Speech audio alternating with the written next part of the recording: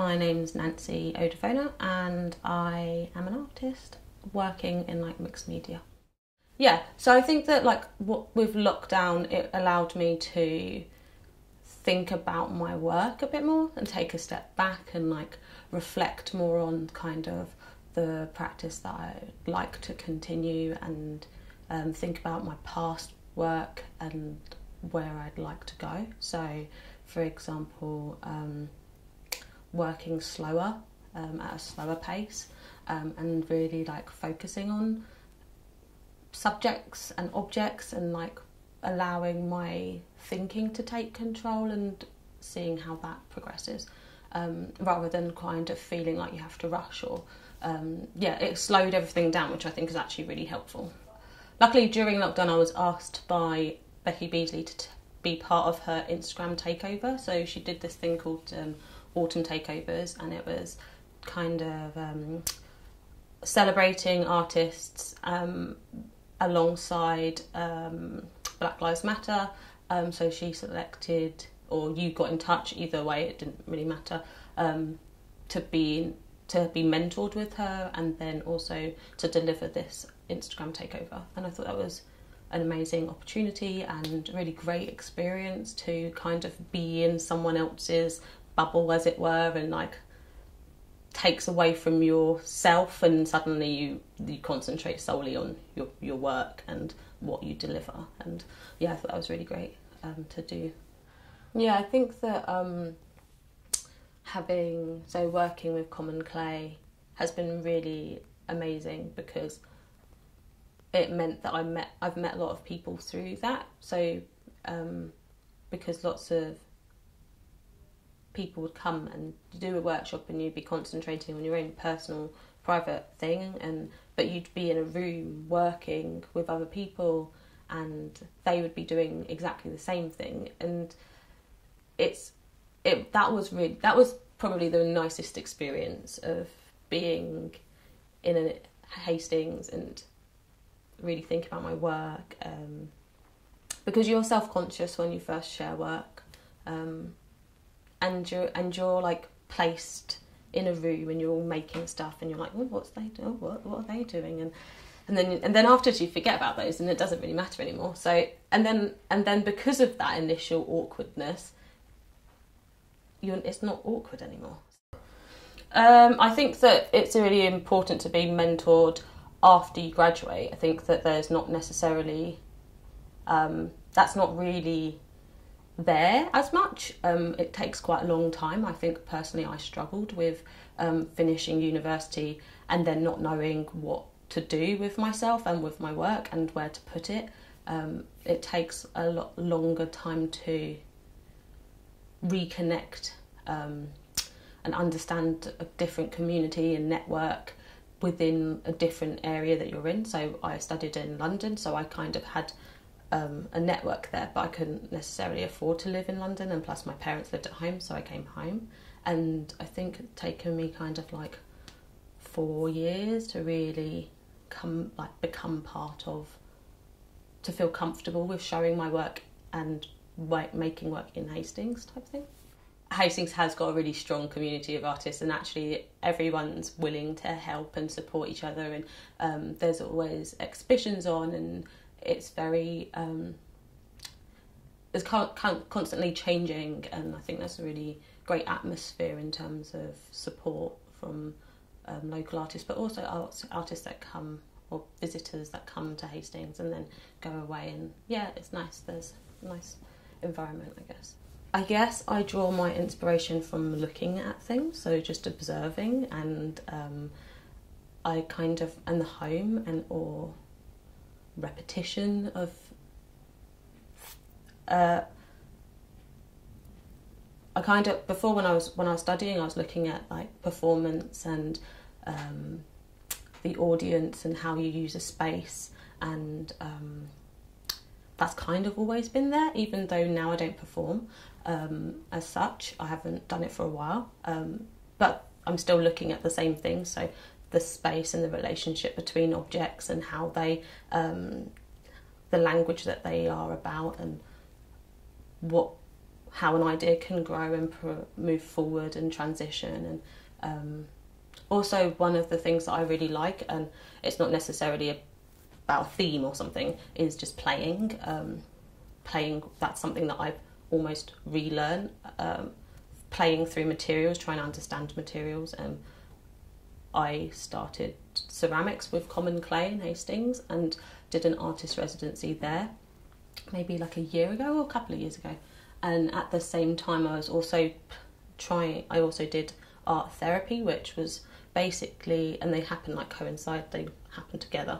And it was really interesting to do art therapy where you're drawing in response to your thoughts and feelings, and you're not really talking about those things, you're just visualising them, and then being able to take those kind of 2D drawings and sketches with crayons onto like a ceramic surface, and they actually started to transfer, and I thought that was quite an interesting way, and I really enjoyed just the idea of playing with material and letting yourself play, learning a whole new skill, and it's quite a fun, messy, like procedure, as it were, or medium to work with. So you get messy and then you have to wait, and it's exciting, and it's kind of nerve-wracking in a weird way. Like you don't know what colours are going to turn out like, and you put it into the kiln and it could break, and there's all these risks that you're taking whilst you're making it, and you have to go with the process, and I enjoyed that as a process.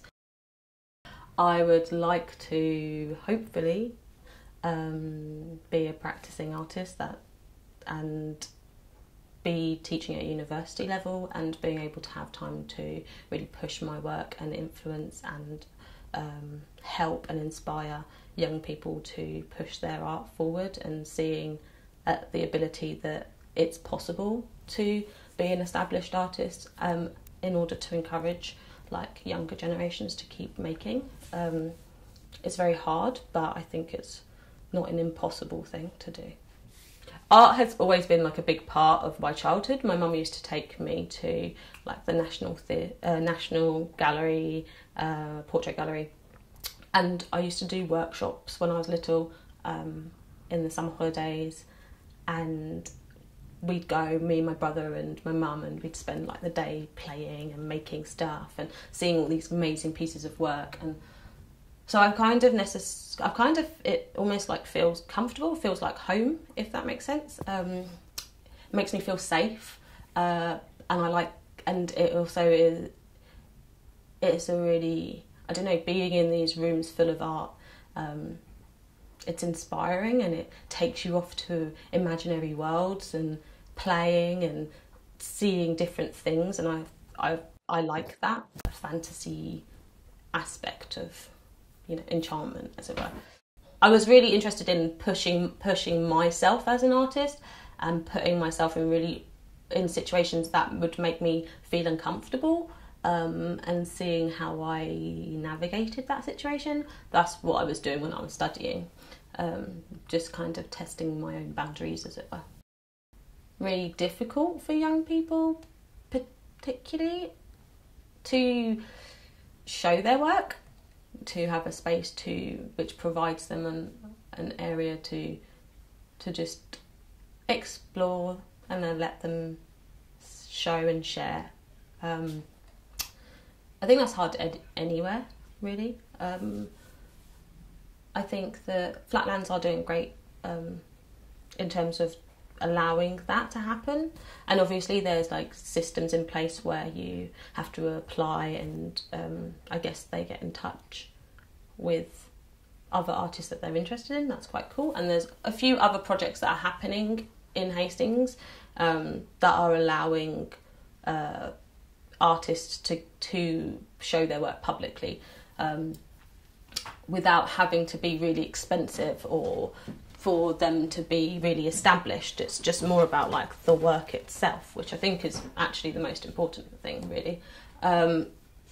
Without those, I think that it makes it difficult to produce art, and to see it in a serious kind of, not serious as in like I make art and this is really serious, but to let yourself keep making. I think that's really difficult, especially if you've studied art. You're given a space, you're given gallery spaces to show your work, and you're taught to take it seriously and like present it, and do all of these things that they're put in place that that's something that can happen. And actually it's not that it can't, but it's just much harder because you have to start back again wherever you are, so you always have to start up again, re-establish yourself, and then keep going, and it just takes a little bit longer to get there, unless from uni you went straight to being seen and a collector asking for your work.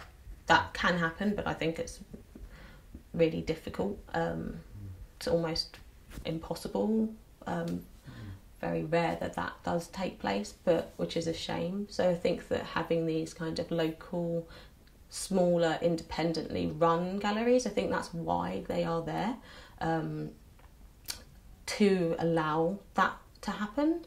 And most of the time I think it's more to do with the students, ex-students, who have probably not been able to get their work in a gallery space. They think, oh, okay, why is this not possible? Why is it not viable? How do we get there? Is it because I have to have a lot of money to be able to produce work to the quality and standards that allows people, collectors, to see my work and take it seriously and go, oh, actually, I like that.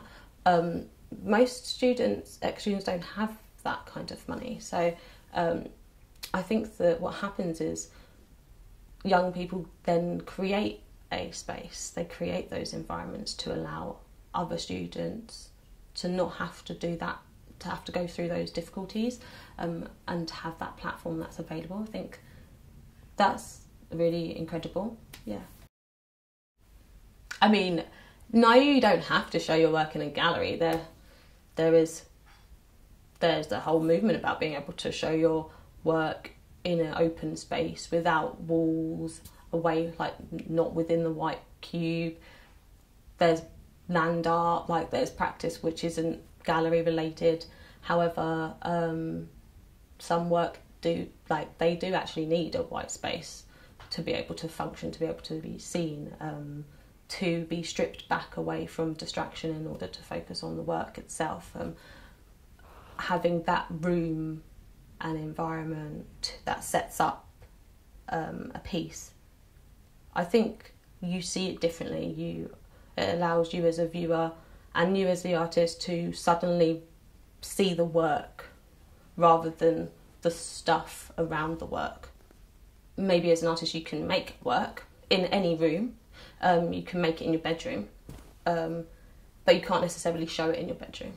So there's lots of distractions, like how do you photograph a piece of work? How do you place it? What if you don't work in where there's lots of light in your space, but a gallery space allows for those things that maybe you wouldn't necessarily be able to afford to be there and allow your work to be viewed as the work. I've tried.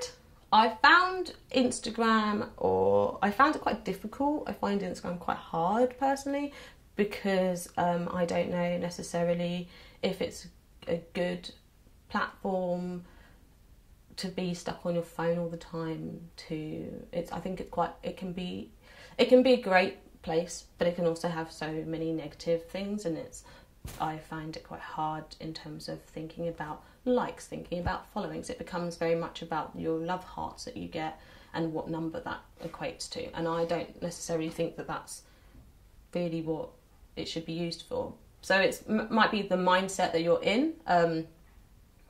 It's really easy to fall into that kind of like space where you become very vulnerable or self-conscious, and I haven't really shown my work online. Not necessarily, I don't have like an art page where I just stored all my work, but I put pieces in. And then working with Becky for this Instagram takeover, it's actually the first time I've really had to concentrate and think, okay, let's see what my work looks like online.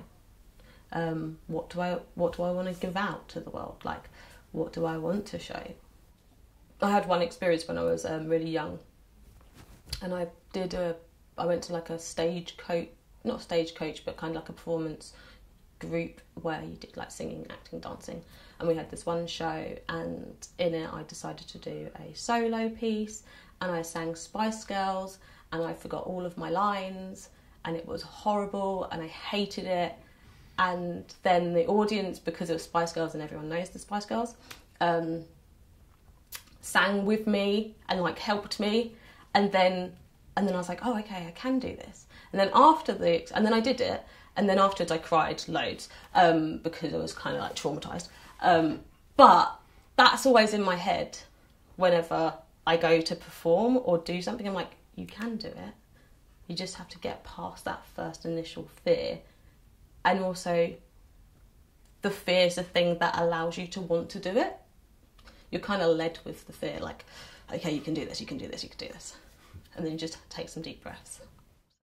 So it's something I've always thought about, and initially I thought about making work about my race and my heritage, but I haven't made work about race before. With the work that I did for Becky's work and during lockdown, it influenced it because it was from that space. So it was about supporting young black artists, and so I came in it with that mentality of thinking about, okay, maybe this is an opportunity where I can really question my race and start exploring those ideas. And I had those questions in my mind when I was making the work, but it didn't necessarily translate as work by a black artist. I also don't necessarily want to, I don't know, like, I think that for me, I've never really thought about my race being my identity. It doesn't, I feel quite strongly about it not being that. The same with being a woman. I feel like I'm a person, and this is my art, and this is what I make, and I don't necessarily want those two things to be the sole reason why I'm an artist. So yeah, but it influences it because it has to, but not so much that it's about those subjects, for me anyway. I mean, I'm going to go back to the Instagram takeover because it's the most current thing that I've done. And one of my, even though that wasn't performance, it was image-based and video-based, one of the things that I had a problem with halfway through the week was the interaction with the audience, knowing what they were thinking, how they were responding to the work. Maybe if you had a show, you'd talk to, it's not performance, but you would have your pieces up, and you'd go around and you'd talk to people and you'd explain a bit of work to them. And yes, you can do that in text, but it's not the same.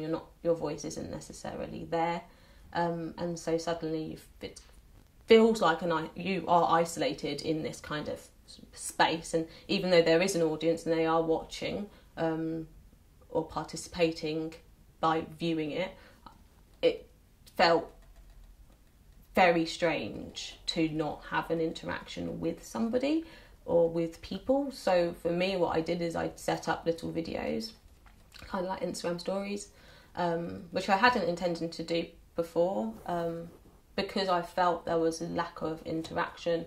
And even though they weren't speaking to me, I was talking to them. Just being able to put my voice near my work, I felt better. I felt like it all kind of fitted together a bit more. And so yes, I think that it's going to be very hard if you were to do performance art and not have an audience, but I think that there are ways that you would be able to create that audience. So for example, if you did have a Q&A, you would then open it up for an audience of people to ask you questions, to respond to questions, and maybe those areas are more important to think about. And interactions, so if you're doing Instagram, you might want to ask questions and they would respond to your questions, and that would be an area that you would include in the performance, not secondary, but as well as for performance artists. That's what I think. Like, you do need that relationship. It is true. It's just about navigating it, putting out questions, seeing what the response is. If something doesn't feel right, like using your gut instinct and being like, okay, yeah, I'm missing something from this. This is different. This is strange, and how do I deal with this, like, new normal, this bizarre environment that doesn't feel quite the same as it used to. We're all on our phones though, so it's not like, yes, do we need an audience? We have an audience. We just look at it on our phones. It's just using that as a tool rather than as a phone. Actually, most phones are pretty good, so I think you'll be fine. But yeah, have fun and don't be scared. The virtual world has to be important because it's the world that we have. So regardless as to whether you would like it to be or not, I think it genuinely is. Technology is taking over, so like, you kind of have to work with it. Like, we've all had to really dig into understanding new ways of communicating and trying to get through isolation and lockdown and not being able to communicate in the way that we usually would. And using technology as a way to be able to do that. Yes, it works, but it's not necessarily, it's not enough, I don't think. You do need, like, physical interaction. I think the amount of, like, mental health issues that came about from having this lockdown and being isolated and not being able to talk to people or see people, like, just the mere fact that you weren't able to see your friends, even at a social distance level, just that created so much anxiety within people, and so much stress, and it was scary, and it's really hard. And so no, I think that social media has a platform and it's really important, but it's not. But you do need to interact. As humans, we need to interact. It's really important for our mental health that we talk and we have reassurance and, just conversation, physical conversation, kind of like seeing people's reactions. I think, for our mental health, I think you need both. You need to be able to turn off social media, switch it off, put it away. Who cares? The world doesn't care right now. And just focus on who you're with. So, it's about juggling. Just having the opportunity to be mentored by Becky was just amazing. Just the fact that I could have a moment where I got to like talk about my work and talk about my ideas, but not just my ideas, but like things that were worrying me before, and just have that guidance. I think the thing that was so great about it is the fact that somebody took the time out of their day to just listen and to push you and say, come on, keep going, you can do it, which is quite nice. And that's how, for me, when I teach students, I've always thought about the fact that I want them to keep going, to keep working, and to not give up. And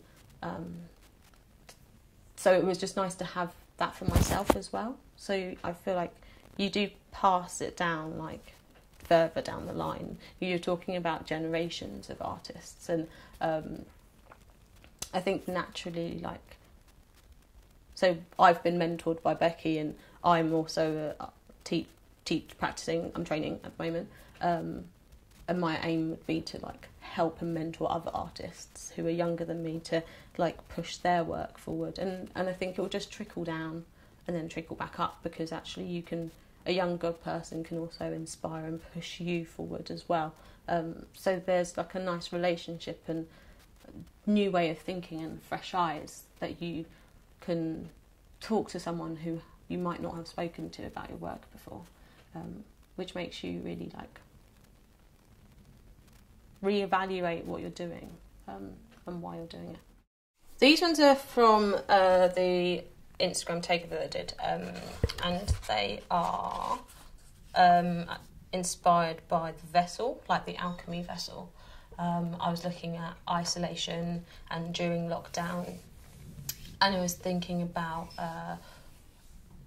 I'd like come across an artist on Isolation Station talking about the alchemy vessel, and so from there I was kind of just really interested in what the alchemy vessel is and this idea of transformation and something happening in the centre of this vessel, and then the purification of that and what you put in and what comes out, and how that relates to being in isolation and suddenly having to look more inwardly, or how you might come out of it, kind of where do I want to go next. And then I was looking at the amphora, which is a Greek terracotta pot, which they usually use for like wine and transporting items or goods, and just looking at those two shapes. So this work came from that. And initially it was to do with, so I was making these little tiny objects. I don't know if you can see them. So they're like that. So, and I'd made like little miniature vessels, trying to figure out the shape of them and trying to understand it. So initially, if you were to think about the vessel, it would be kind of more like this, I guess. So it'd be like a rounded shape. I couldn't do that in ceramics because I didn't have the equipment to be able to really create those into larger forms. So I worked with 2D forms. So then, so basically at the moment what I'm thinking about is taking these shapes, and then they'll be like framed. So they'll be flat shapes, but they can also change into... So what am I trying to say? So the 3D form is how I initially started, and then I worked on them and I'd created flat ones. So these would be like framed pieces. And then I'm thinking about next, still going on the journey of like transformation and how one idea can follow through and create something completely different, is these kind of 3D wooden sculptures. And the idea is that this is just my demo mock-up version, and I quite like its, the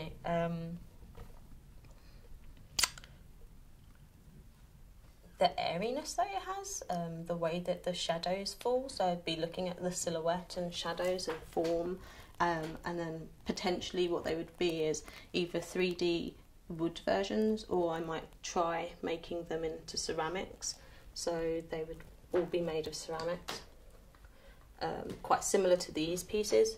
So if I were to take like these shapes and this kind of thickness of clay, and then interlock them like that wooden one, and then play with colour and shadow and negative and positive space, is kind of what I'm thinking about, which is very different to the work that I made for the lockdown piece. That was more to do with the alchemy vessel, to do with transformation, to do with 2D objects, 3D objects. And this is more to do with form, same 3D objects, but form and colour, space. This piece I did at Common Clay. So this was I think this was my first piece that I made. And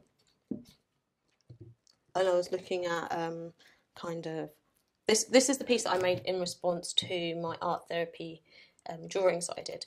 And they were to do with kind of transformation again, strangely enough. A journey, thinking about like creating a little kingdom. But it gave way to the idea of playing and in the enjoyment of play, without taking it too seriously, and without thinking that this is a piece of art. That wasn't a piece of art, that was me making for the sake of making and enjoying that process. Because I think that sometimes you can get caught up in the idea of, I'm making a piece of art and therefore it has to be perfect and it has to have these rules, and it's not going to be good enough for me to make or for me to present or for me to continue with those trains of thoughts. And I've had to really teach myself to not do those things naturally, to not be so self-critical, and to not shut down ideas before they've even started. And so with the Common Clay piece or residency, it was an opportunity to let myself just let ideas come through and really look at this new way of making and way of thinking, which has led me to making the 2D work and potentially moving on to these more 3D pieces that kind of will, kind of sit very closely to the ceramics. So I feel like you do pass it down further down the line. You're talking about generations of artists, and I think naturally so I've been mentored by Becky, and I'm also practicing. I'm training at the moment, and my aim would be to help and mentor other artists who are younger than me to push their work forward, and I think it will just trickle down and then trickle back up, because actually a younger person can also inspire and push you forward as well. So there's a nice relationship and new way of thinking and fresh eyes that you can talk to someone who you might not have spoken to about your work before, which makes you really reevaluate what you're doing, and why you're doing it. Yeah, it's been great.